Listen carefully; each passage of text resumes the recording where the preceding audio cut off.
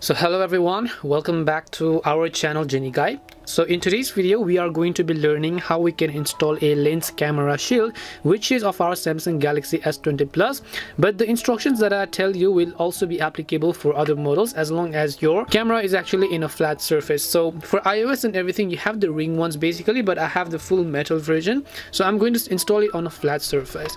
Now very first thing you have to do is just make sure there aren't any other type of camera lenses already installed on a camera. So in my case I have already previously installed a camera glass, so in order to add a new one I have to basically remove the current one over here.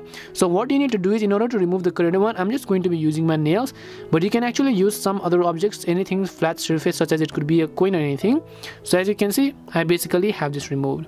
Now if you don't have dust over here, that's perfectly fine, but then I just recommend you to actually wipe it. Now usually on your camera protector as well you should be able to get that wiper. If you get that wiper, then that's perfectly fine. So let me go ahead and remove it for you.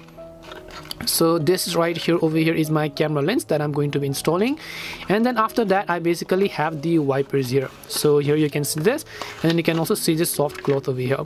Now I'm just going to be wiping this off. We're using one of the wipers. So you can see wet and dry. Now I personally don't like the wet one because that is going to just stick out the glue, and when I stick it to it I have to use the dry ones again. So I'm just going to be using the dry version over here. So let me go ahead and just tear this out and then use the dry version. So as you can see I have the dry version here. Just softly make sure to spread it around the glass over here. As you can see, make sure there aren't any type of marks or anything installed on your camera first of all again. Now don't just clean the camera, also make sure to clean the surfaces over here. As you can see, once you clean both the surfaces and everything, make sure that there aren't any type of fingerprints installed.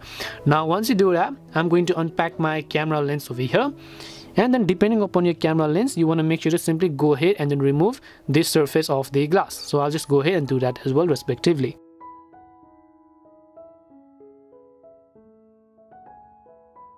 Now just a little bit of thumbs up that I want to tell you is to do not touch this surface at all. So if you touch the surface, this is actually a sticky part, your camera lens are not going to be stick properly, so you want to make sure to not touch the surface. Now slowly and gently you want to make sure to just adjust the angle and then place it on your camera over here. So once again just make sure there aren't any type of dust and dirt in it. After you've done that, I'm just going to place it just like that. So once again, before you try to confirm this, just check if all the angles are okay, from the top right, top left to the bottom right to the bottom left. If the lenses are actually not adjustable properly, you can just move it back and forth just for a few seconds after you actually go ahead and then paste the glass right over here, as you could see.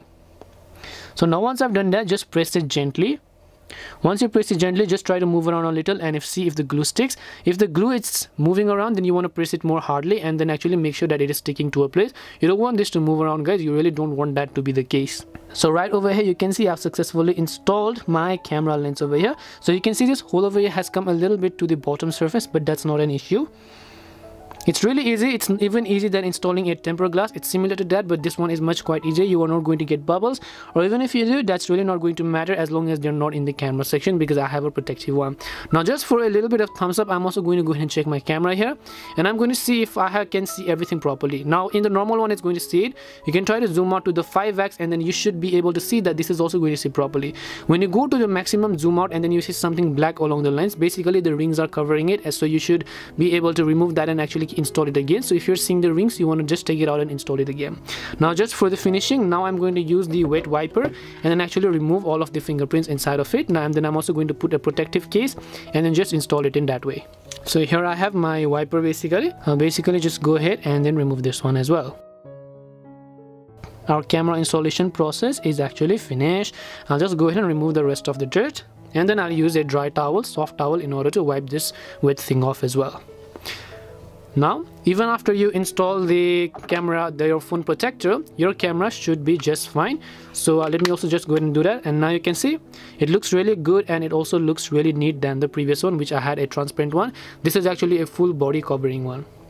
And this is simply how you can install camera lens. We hope the video was really helpful, and if it did help you, then make sure to leave a like and subscribe to our channel. And if you have any more questions, feel free to leave them down. Thank you very much for watching, and see you in the next video.